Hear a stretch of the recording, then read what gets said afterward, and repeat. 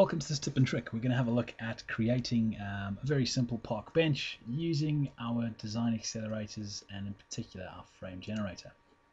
So inside of Inventor I've modeled up a part which I've just called bench base, and this is just a normal Inventor component. It's just an extruded block with 3 sketches and a few parameters in the back of that. And parameters control things like length, width, height, the leg offset, and a couple of other things inside of there. Right, what I'm going to do now is basically I have placed this component into an assembly. You can see I'm now in parkbench.iam, and I'm going to click on my design tab and frames, insert frame. I've already gone and created my own frame content. You could use standard components, but in this instance I'm using some custom sections that I've created. They're wood. Generally these are all normally metal components. Just going to go and grab 70 by 70 and I'm going to place these straight onto the arms as you see over there, and I'll just say apply, and it'll put those 2 frame members straight in for me. And again, similar thing over here. Notice I can toggle the direction that my frame is being placed by changing its direction in the block up above here, and in those go, and I'll just place the 2 front ones, and again I want to just edit that geometry, and in that goes. Change my size to 40 by 40, and I'm going to go and place in the struts inside of here, the support struts, and we'll put those in. See my frames coming together quite nicely.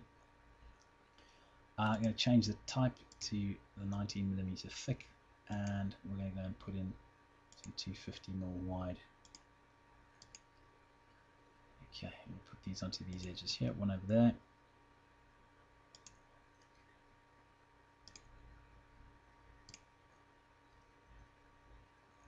And one over here.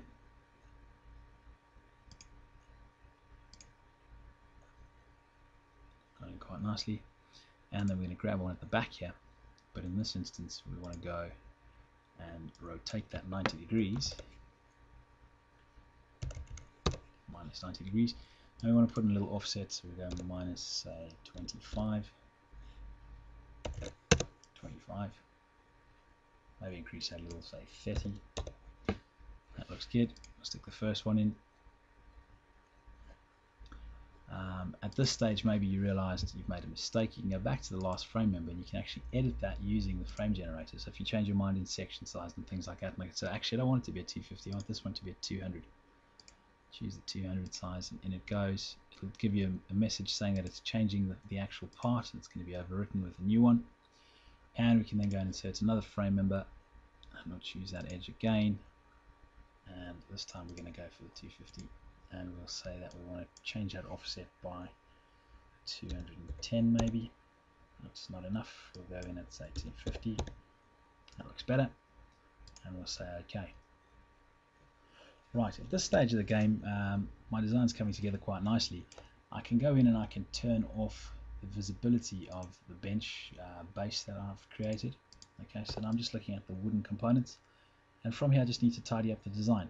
So I'm going to go in and I'm going to use a miter, and I'm going to go and miter these 2 sections here. Notice I could put in a gap, so if it was metal I could specify a weld gap. Grab those 2 there. And then I'm going to use a trim tool just to go and trim these 2 members here back to this face. And similarly I'm going to use that same tool to just extend these 2 legs back onto that face over there. Okay, so we've got our basic shape completed. Now things to take into account and to bear in mind is that each one of these components is their own part. So they're all unique components, and they're all listed over here. And so just change my selection to part priority.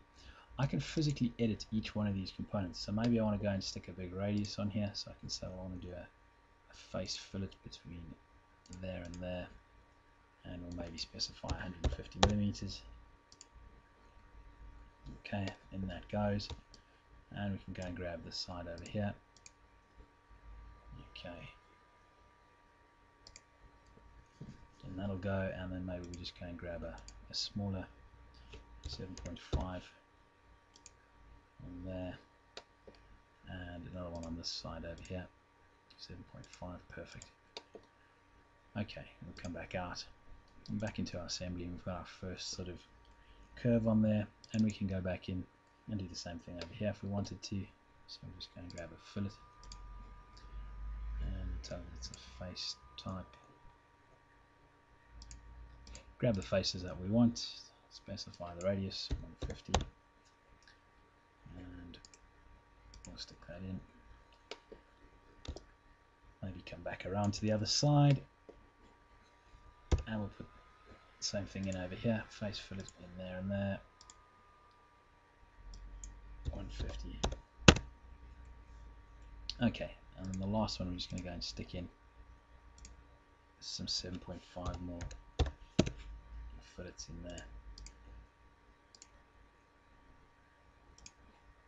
Right, so my design's coming together quite nicely. I could then go in and add in some fillets onto this component too. Adding a lot of fillets here, but it's part of the design, I guess. So that's the one and the second one over there. I'm just going to specify that at a 150. And just to the other side over here very quickly. There and there. 150 as well. And we can just say OK. Right, last one, just a little 7.5mm fillet just to finish it off. There and there. 7.5. And then they go. Right, so we've finished up our design, and there it is, finished up, looking good. So we're quite happy with that. We can save it and do our drawings, etc. Thanks for having a look.